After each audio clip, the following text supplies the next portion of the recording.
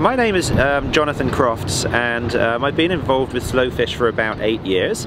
I became a fishmonger in my mind at the age of 18 when I left school, but it took me a long time to figure out that that's what I loved, and that's what I loved to do.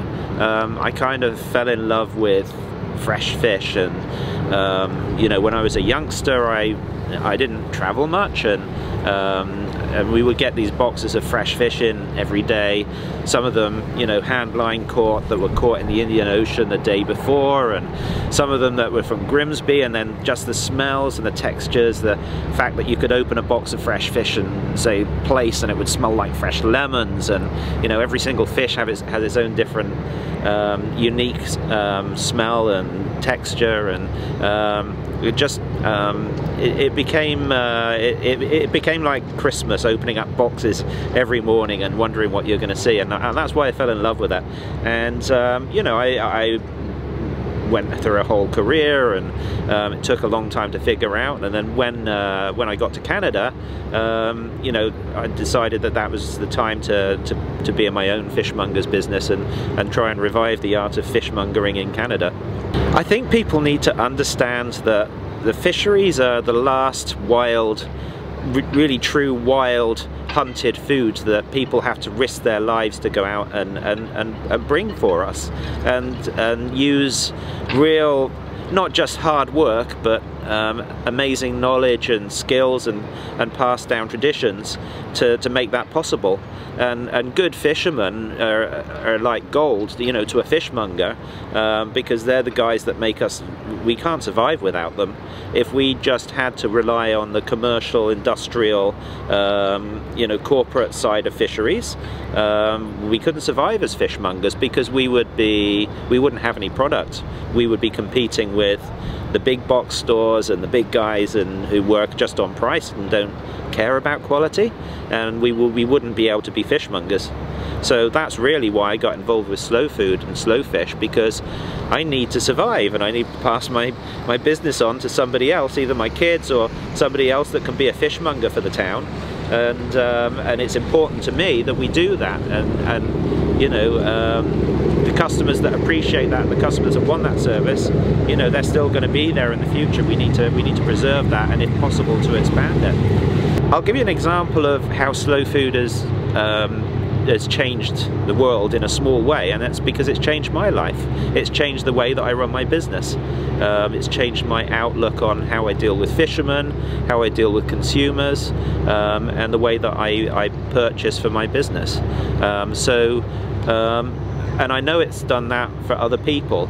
And so every single person that changes and tries to improve what they're doing and improve the knowledge, then slow food and slow fish is influencing that, and is changing the world in a positive way. And you know, I talk to students at our local college about fishmongering and seafood, and I call it my indoctrination talk. And sometimes they'll put their hands up and they'll say, it's so complicated, how can we even begin to think about buying sustainable seafood when there are so many issues and it's so complex? And I always say to them that you've made a start by thinking about it. If you think about it and care about it, you're never going to be perfect. I'm not perfect. I make mistakes all the time in my business, and I've been doing this for, you know, 20 years in Canada now. And you know, all you can do is do the best that you can and try to improve the situation. And if everybody does that, then we'll move the marker forward rather than backwards, and the world will be a better place.